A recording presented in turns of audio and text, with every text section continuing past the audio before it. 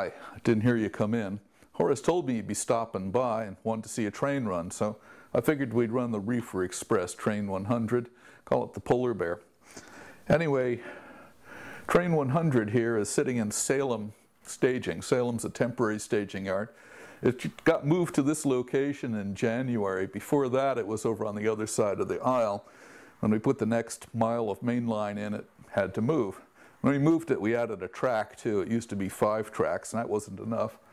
But 6 tracks seems to be a lot better. The Reefer Express is headed for Bear Creek. And that's just the beginnings of Bear Creek there. Eventually, Bear Creek is going to come down here and take over all this space. Bear Creek's going to be a big honking yard. The Reefer Express is entering Bear Creek right now.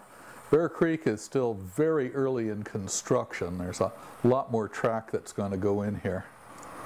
The Reefer Express is going to take the main line, go past the diner, which is waiting for the Passenger Express Train 14 to pick it up.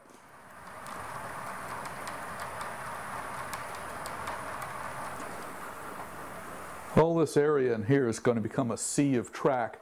I have an empty car yard here, drill track, clean out track. Over here we're going to have some industries.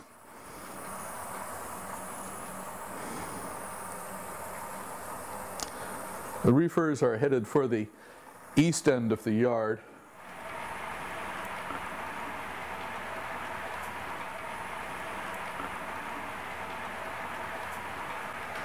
Now our engines are going through Winston Junction.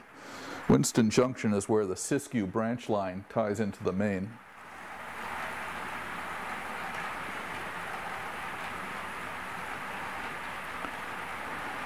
Sometimes I call this area of the layout plywood hinge.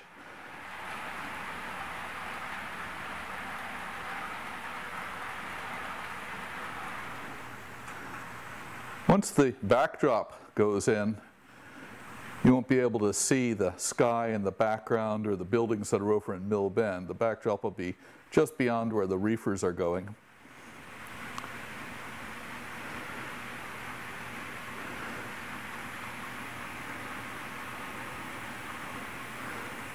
So this curve will have a creek on the inside of it. The track in the foreground is the Siskiyou branch line.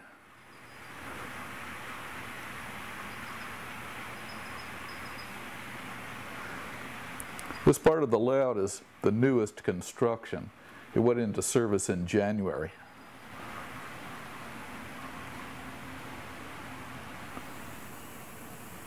The main line here is crossing over the Siskiyou branch line.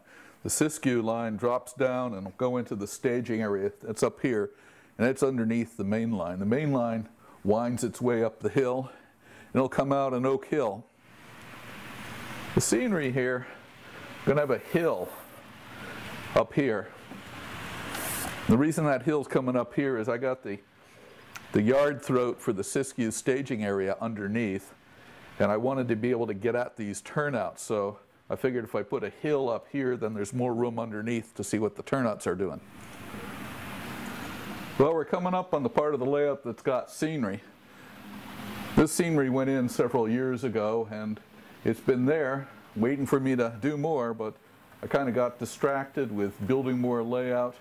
There's an awful lot of construction that went into this peninsula. This area is Upper Bear Creek. The grade here is about 2.2%, I think, coming up the hill. We're about to cross the Upper Bear Creek bridge here, which is a scenic highlight on the layout. Now the Reefer Express is the hottest train on the railroad when we're running an op session, so everything else is supposed to get out of its way.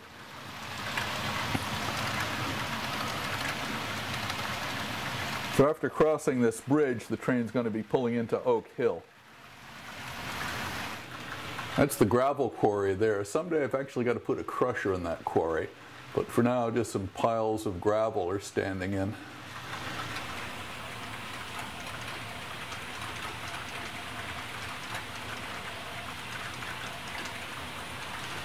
The Oak Hill turn switches the industries up here. which is a little tricky because it's not supposed to use the main line when they're doing runarounds. Instead, there's a Y track. The Oak Hill turn has to use the Y track for doing runaround moves, which makes switching a little more difficult. We're passing the log loading area. The logs here get picked up and taken down to Mill Bend, where they're given to the sawmill there. And we're just about out of Oak Hill now. We're heading into the 2.8% downgrade leading to Mill Bend.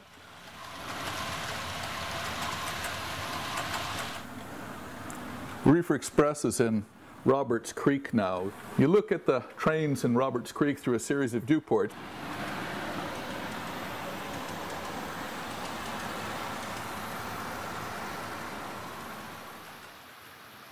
No scenery to speak of here, it's just roughed in, but someday this ought to look really nice. Although I've been having second thoughts about these landforms here. These just seem maybe too aggressive for me, so I think I'm probably going to tear those out and put in a different set of cliffs that aren't quite so steep. There's quite a view here of the train coming down through these S curves.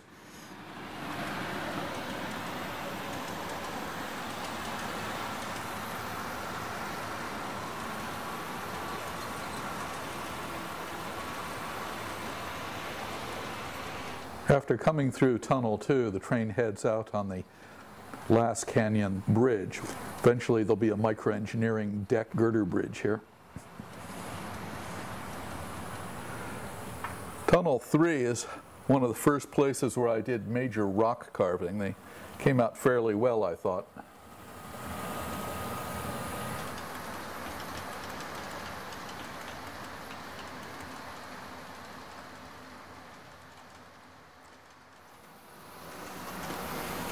After coming through Tunnel 3, the train crosses Canyon Creek, another area where the scenery isn't quite finished, and heads for Baines Valley. There's a nice wood trestle across Baines Valley.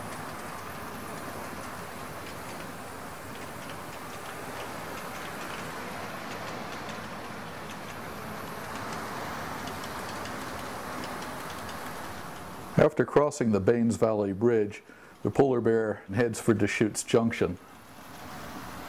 Deschutes Junction is where the Deschutes branch joins with the main. Just beyond Deschutes Junction is the town of Mill Bend. Looks like Gaston and Mannitz are playing checkers again. Those guys are always at it someplace on the layout. The polar bear crosses 6th Street and enters Mill Bend. Goes past the warehouse and past the cold storage just beyond the warehouse.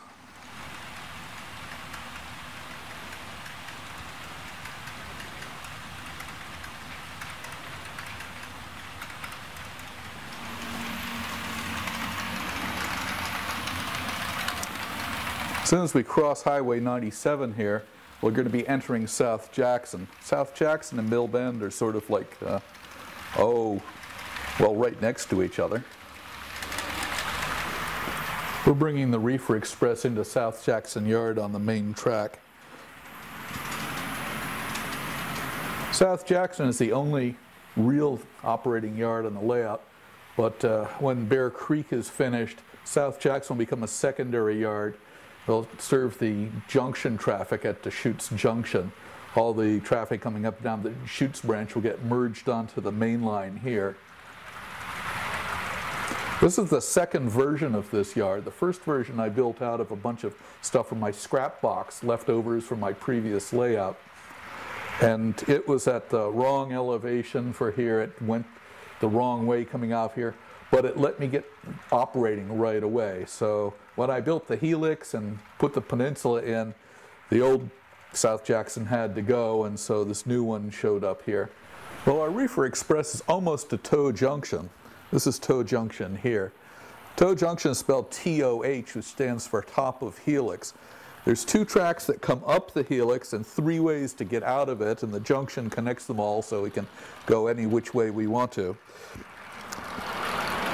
Looks like there's going to be a meet on the helix. The helix is 2 laps of double track, The inner track is 40 inches and the outer track is 43 inches. We always run the uphill trains on the outer track because the grade there is gentler.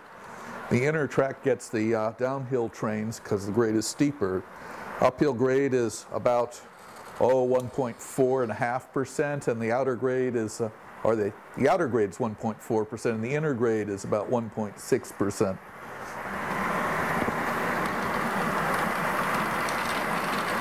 All of this is going to be hidden underneath scenery, so you're not going to be able to see these ugly tortoises sticking up here. It's going to be a hill here. The hill will be a view block to hide the access hole that'll be in the middle of the helix. There'll be a creek that runs out and around and comes back over here.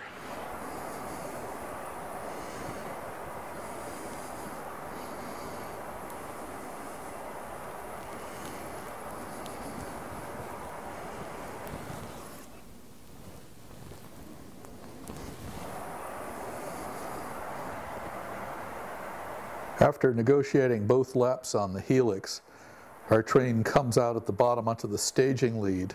There's two tracks here. One splits over to the B side, which is for the trains who are going to be going up the hill. The other one that we're on is going to the A side staging, which is the entry side of staging.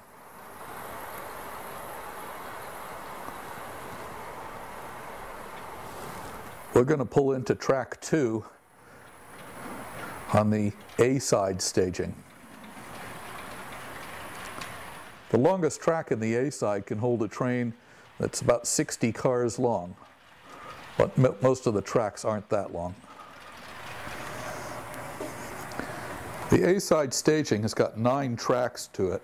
Over on the other side of the peninsula is the B side staging. That has 10 tracks in it. Trains always go through staging this way on the A side and that way on the B side. That lets us fleet trains up and down the helix for efficiency. Well, we're just about ready to tie up here.